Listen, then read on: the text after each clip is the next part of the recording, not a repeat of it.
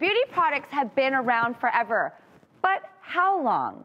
How did it all start? For example, the red lip.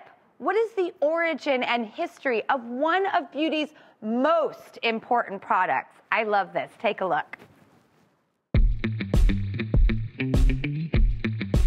The history of red lipstick can be traced back almost 5,000 years. Ancient Sumerians made the world's first lipstick out of crushed gemstones and white lead. Rumor has it that Egyptian pharaoh Cleopatra made hers from flowers, fish scales, and crushed ants. That gives a new meaning to all natural ingredients, doesn't it? Elizabeth I believed that a red lip had magical powers to heal and ward off danger, which is darkly ironic since most lipstick and makeups were made of poisonous lead. Flash forward to the early 20th century when a bold red lip was seen as shocking. In New York City, suffragettes took to the streets campaigning for the vote, wearing a red lip to symbolize the new woman. In the 30s, Vogue declared lipstick the most important cosmetic for women, and sales skyrocketed. During World War II, a red lip became the symbol of patriotism and feminine resilience. The U.S. government ordered war factory dressing rooms to be stocked with lipstick to boost female workers' efficiency and morale. That's my kind of government mandate. Today, the red lip is still seen as a symbol of power, sexiness, and feminine rebellion. As Coco Chanel once said, if you are sad, add more lipstick and attack. Well, that's a lot of history for a little mwah, mwah, mwah, rouge on the lips. Okay, now what do you need to execute this iconic beauty look? Okay, it's really quite simple. You need a good lip liner, especially when you get a little older. That's right.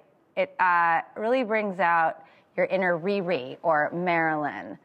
I didn't need lip liner when I was younger, but now I certainly do. And this lip liner is by Lip Bar. And this is a fantastic lip liner right here, like highly recommended. And so I'm gonna just do our lip liner real quick. And then I think one of the biggest and most important reds in the history of red lipstick is the MAC Russian red. This is the one that Madonna made popular in the 90s, and you could not get it. It was completely sold out everywhere. So I hold this as the benchmark to all red lipsticks. Now I'm gonna put on a Flower Beauty. This component is really cool because it's double-ended.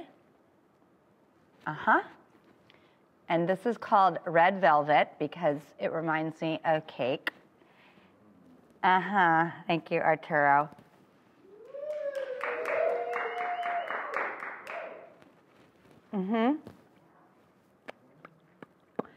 And what's really cool is the other component has a little lip gloss on the other side.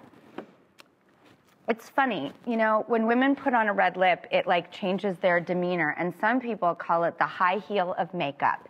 So if there's a little tool that you have that can change your demeanor and have a little light bulb in your face, then I say turn on the red light.